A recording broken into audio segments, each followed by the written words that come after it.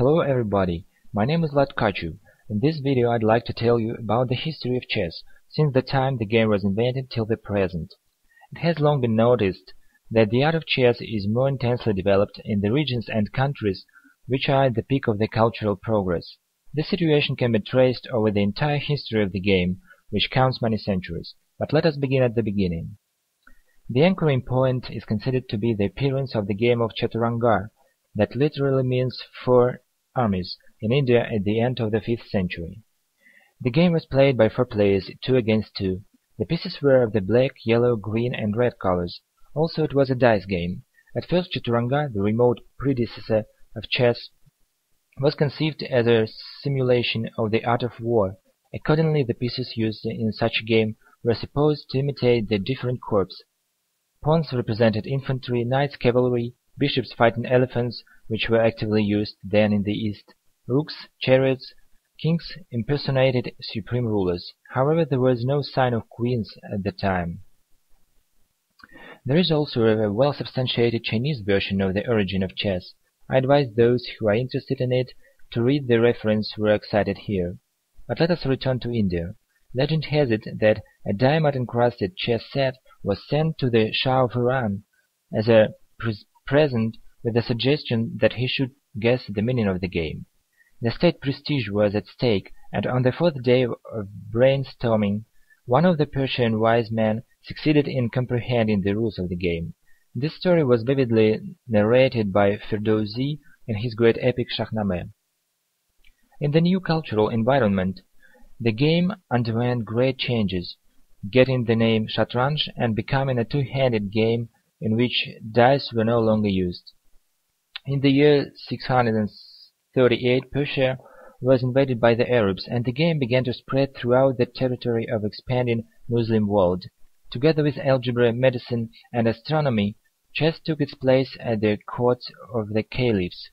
Soon first famous masters of the game appeared, and with them the first chess book, Kitab Mansubat ash-Shatranj. The Arab masters were the first to formalize the rules of the game on 64 squares, and gradually chess started to develop into something more than just a model of war and game of luck, into art. As-Suli, Al-Adli, and Al-Razi, best known of chess aces of that epoch, created real masterpieces which were as admired as beautiful paintings. In Europe and Andalusia, in the territory of modern Spain, chess was even taught at the universities beginning from the 8th century. And now we have come to the next stage in the spreading of chess, the European.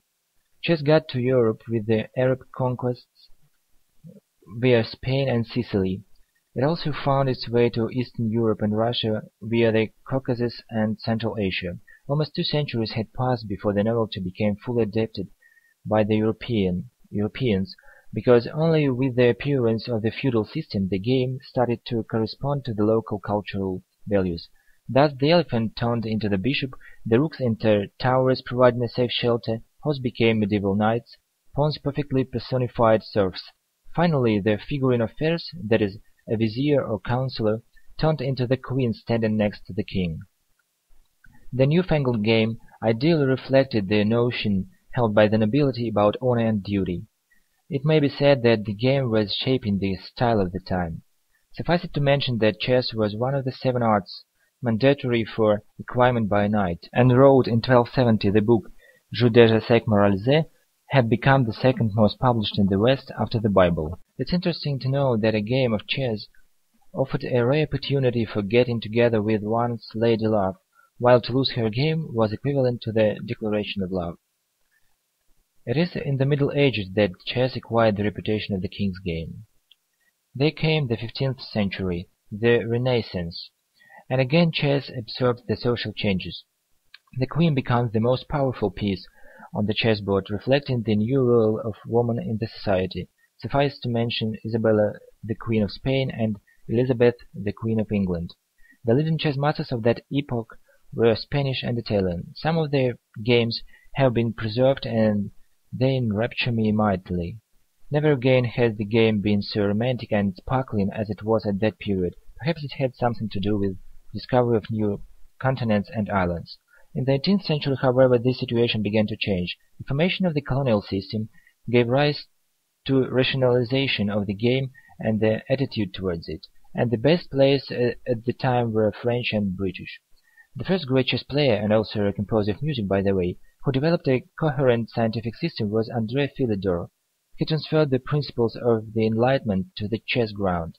Now the rationality and reasonableness in everything becomes prevailing. Today it's not easy to believe, but in Paris, the world intellectual center of the time, one of the first open cafes was the chess cafe, Café de la Régence. It attracts all the luminaries of the period, Robespierre, Benjamin Franklin, Beaumarchais, Murat, and Napoleon himself too. As everywhere, the confrontation between the French and English masters rules over the chess world as well. In 1834, MacDonald sends a challenge to Labourdonnais, and their match is regarded as the first world championship match in history. 9 years later, Howard Staunton and Saint-Amand play a match for the title of the strongest player, a title generally recognized but still unofficial. Having won the match, Staunton founds in 1857 the first chess association. To him we also owe the present shape of chess figurines. The first Staunton chessmen were produced in 1832. Keeping abreast of the triumphant scientific revolution, chess players organized in 1844 the first match by the telegraph between Washington and Baltimore, and in 1902 the first chess radio match takes place. In 1886 there appears the first official world chess champion, native of Prague, Wilhelm Steinitz. Steinitz's picture is the first in a row of world chess champions' portraits adorning any chess club. After his there come the portraits of Lasker, Capablanca, Alokin, Euler. Around that time the struggle of women for their rights was reflected in chess as well. Vera Menchik proved her ability to be absolute equal with men, having become the first grandmaster of the fair sex, and with it the first women's chess champion, thus setting up a tradition of tournament matches for the title of the world's strongest women chess player. Since then, as you can see, the women's chess crown changed hands many times, and another defeat of a man's champion by a graceful female hand is no longer a surprise for anybody. It is at the turn of the 20th century that the chess players failed to settle the issue of intellectual rights on the games played, and I'm sure that it became an impediment to the development of chess in the West. In 1924, the International Chess Federation, FIDE, was founded in Paris, and it so happened that at about the same time the foundation is laid for the subsequent total domination of Soviet chess players. Suffice it to say that in the 1930s the number of chess players in the Soviet Union had reached 1 million. Even a film was shot, The Chess Rush. The point is that under the conditions of the confrontation between social systems, chess was found to be a very cheap and demonstrative method to prove superiority of one of the systems. In 1948, the strongest Soviet chess player of the time, Mikhail Botvinnik, becomes the world champion. Subsequently, the world chess crown changed hands among the brilliant pleiad of Soviet players. Smyslov in 1957, Tal in 1960, Petrosyan in 1963, Spassky in 1969. But this situation couldn't continue forever. In 1972, at the peak of the Cold War, the American Grandmaster Robert Fischer showed that a single genius could withstand the whole system. But not for long. Fischer forfeits the title and it goes back to the Soviet Union, first to Anatoly Karpov, then to Garry Kasparov. Never again was repeated such a public interest in the ancient game as in 1972 during the match Spassky-Fischer, or in 1980s, the time of confrontation between Karpov and Kasparov. Chess multiplied by politics had a cumulative effect. Only in 1996, when Kasparov played a match with the IBM supercomputer, chess returned to the front pages of the newspapers. Meanwhile, in early 1990s, for the first time in the history of chess, there occurred the great mass with tournaments for the title of the strongest chess player, since the undisputed world chess champion of the time, Garry Kasparov, decided to defend his title outside the official organization. FIDE. As a result, in 1993 the match against Nigel Short was held under the auspices of the Times. For some time the situation in chess resembled the state of things in boxing. Kasparov kept playing his matches under the aegis of alternating organizations. In 1996 against Anand, in the year 2000 against Kramnik. At the same time, FIDE started to hold its world championships on a new knockout system. I don't want to go deep into details of all those past battles. As the final result, two different branches brought new champions, though sometimes they had to share the throne.